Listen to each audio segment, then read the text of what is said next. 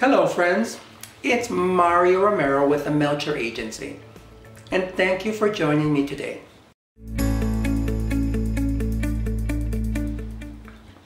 As you know, the real estate market has continued to soar in the early weeks of 2021. The prices are still climbing, but how much higher can they go? Your window of opportunity in this market could be shrinking. So here's what you need to know about what's going on in our market right now. Part of the reason is the mortgage rates are projected to increase, and what does that mean for you? We're currently experiencing historically low mortgage rates. Over the last 50 years, the average on a Freddie Mac 30-year fixed rate mortgage has been 7.76%. Today that rate is 2.81%. So of course, flocks of home buyers have been taking advantage of these remarkably low rates over the last 12 months. However, there's no guarantee rates will remain this low much longer.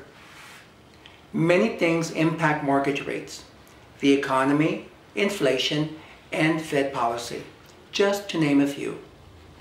What makes forecasting rates difficult, however, there's not one metric that has held up over the last 50 years.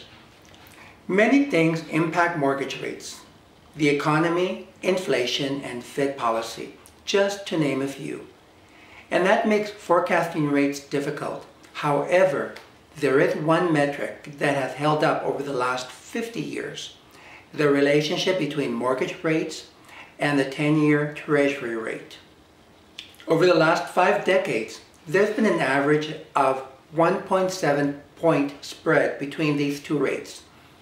It's this long-term relationship that has some forecasters projecting an increase in mortgage rates as we move throughout the year. And this is based on the recent surge in the 10-year Treasury rate. The spread between the two is now 1.53, indicating mortgage rates could rise. Actually, a bump up in rate has already begun. How high might they go in 2021, you ask? No one knows for sure. The chief economist for Freddie Mac recently suggested, while there are multiple temporary factors driving up rates, the underlying economic fundamentals point to rates remaining in the low 3% range for the year. Now, what does this mean for you? Whether you're a first-time buyer or you've purchased a home before, even an increase of half a point in mortgage rate, 2.81 to 3.31, makes a big difference. On a $30,000 mortgage, that difference, including principal and interest, is $82 a month. That's $984 a year, or a total of $29,520 over the life of the home loan. Bottom line, based on the 50-year symbiotic relationship between industry rates and mortgage rates, it appears mortgage rates could be headed up this year. It may make sense to buy now rather than wait.